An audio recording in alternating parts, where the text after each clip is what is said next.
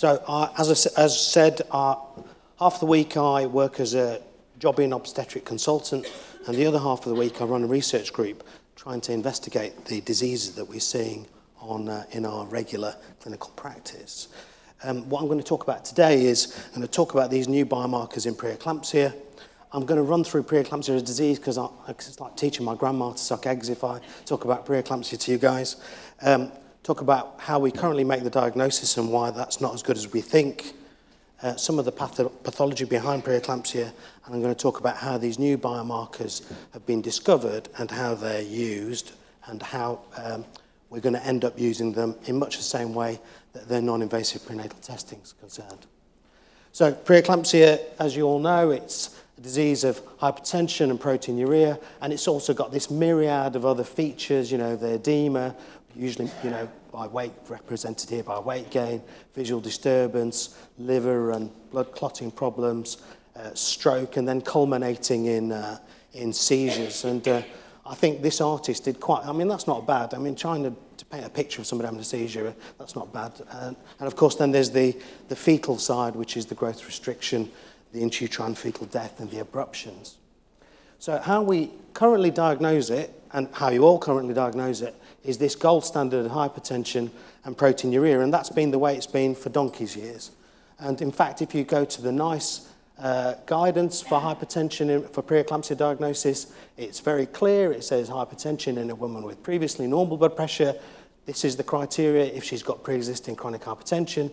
This is the criteria with proteinuria, and this is measured as more than 0.3 grams.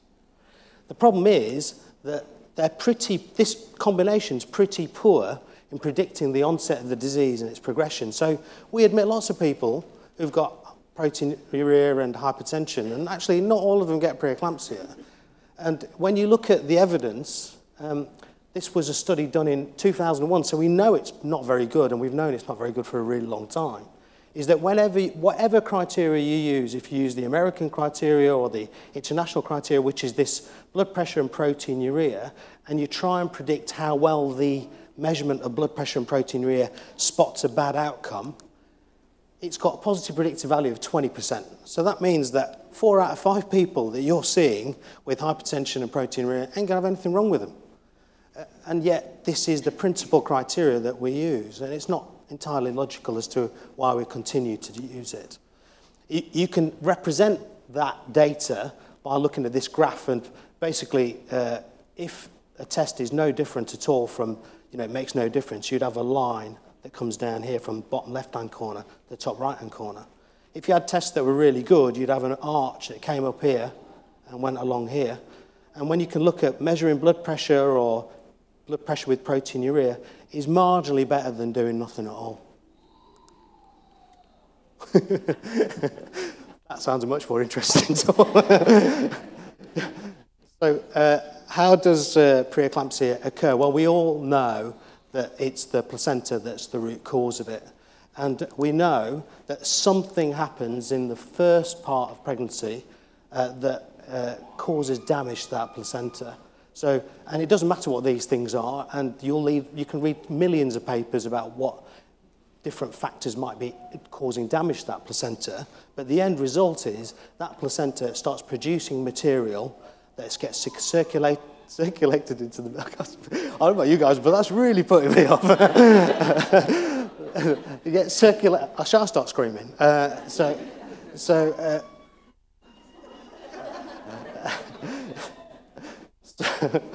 it starts producing material that gets circulated into the maternal circulation, and it causes this hypertension, proteinuria, and the other complications.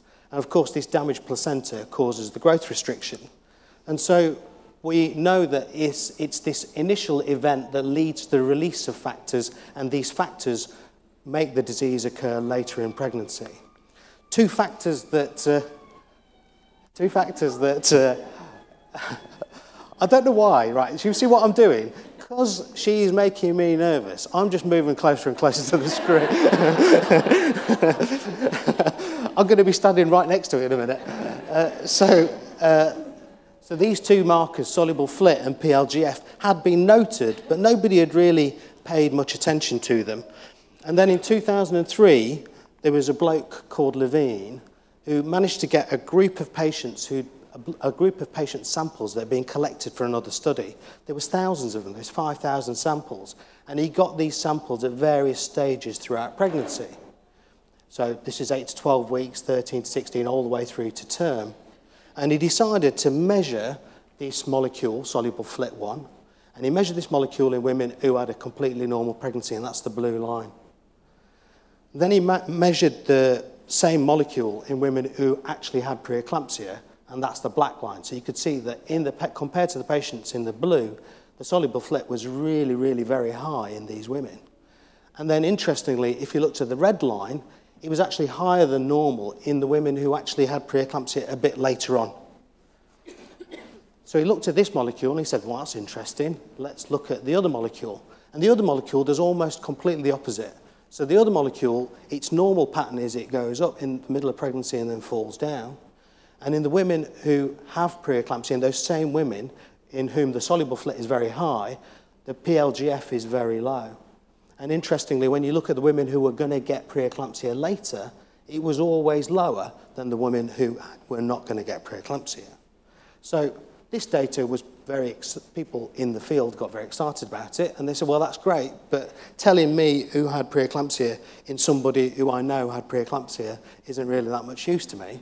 And so they did some prospective studies. So they looked forward. So this was women coming into clinics, high-risk women, and they said, let's just screen them and see if what we saw looking backwards works looking forwards. And actually, in the women who went into this clinic in Chicago, the women who had preeclampsia had very high levels of soluble FLT and again had very low levels of PLGF. And then they struggled with a way of trying to work out a way of presenting both these two bits of data together. And so what they did was they put one on top of the other and made a ratio of the two. And actually, if you look at this data and this data, it's the same data, but it's combined into one figure. And so here, you could see that the soluble FLT PLGF ratio was higher in those women with preeclampsia. But again, people like Miles and myself and everybody else in this room sat there and said, well, yeah, but I don't need a test to tell me somebody's got preeclampsia. I see her, she looks a bit jittery, she's looking hyperreflexic. Do I really need to wait 25 minutes or half an hour for a blood test? So then the question was, can this test help us to predict what's going to happen to a patient? So can it tell us what's going to happen to a patient now, and can it do some predictive tests, give us some prediction as to what's going to happen to that patient? So there was a study called Prognosis, which was the prediction of short-term outcome in pregnant women with suspected preeclampsia, and I was involved in this study, and we were one of 32 countries where we enrolled 1,273 subjects. And the questions we were asking in this study was, if you see a patient with high blood pressure and proteinuria, is it possible to do a test on them and with that test either rule out preeclampsia for that woman at the time you see her and for the following 7 days? And is it possible, if the test is abnormal in that same group of women, to rule in preeclampsia in the following 4 weeks? So when we did I'm not going to go into the ins and outs of the trial because it's really tedious, and all you want is the results at the end anyway. And so when you looked at the analysis of the test, if you had a ratio of less than 38, so that's a lab value that comes back and it says this soluble FLT ratio is less than 38, you could say with almost absolute certainty, with 99.3% certainty, that patient does not have preeclampsia and they're not going to get preeclampsia for the next 7 days. On the flip side, if the ratio is above 38, then you can rule in preeclampsia with a positive predictive value of 36.7%. And you've got to contrast that with what we do now. So our measurement of blood pressure and proteinuria is a positive predictive value of 20%. So it's almost double the positive predictive value of what we do now. So this was published in the New England Journal of Medicine, and it was received very well. And this data, together with a lot of other data from Oxford, as well as Germany and the United States, was pushed towards the National Institute of Clinical Excellence, who agreed that this data was actually quite useful, and so approved the use of these tests for ruling out disease last year. And so in Oxford, we've just started to use this test clinically. I have to say it's taken a bit of time. And actually the only two tests that were accepted for use by NICE was this triage PLGF test and this soluble FLIP PLGF ratio.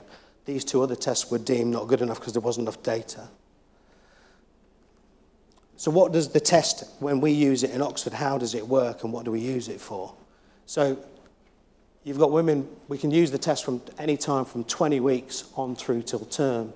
And we've made a cut-off line at 34 weeks for early onset preeclampsia and late onset preeclampsia.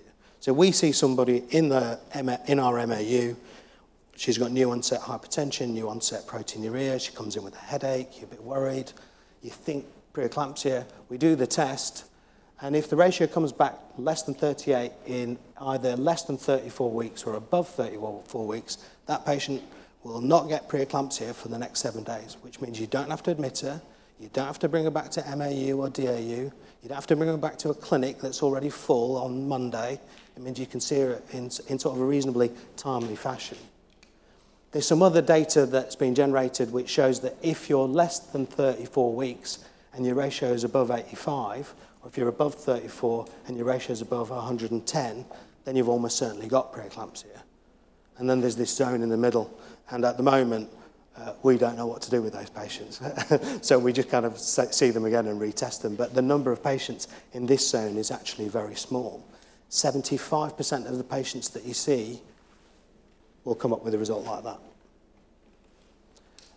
So I'm hoping, well, you already knew, that preeclampsia is a placental disease, and these two markers, soluble FLIP1 and PLGF, are disease-related markers. The ratio can rule out the disease with a 99.3% negative predictor value for the following 7 days, and can rule in disease with a 38.6% positive predictor value for the next 4 weeks. And I think, given what we've got at the moment, which is proteinuria and blood pressure, I think it's a useful additional clinical tool. Thank you.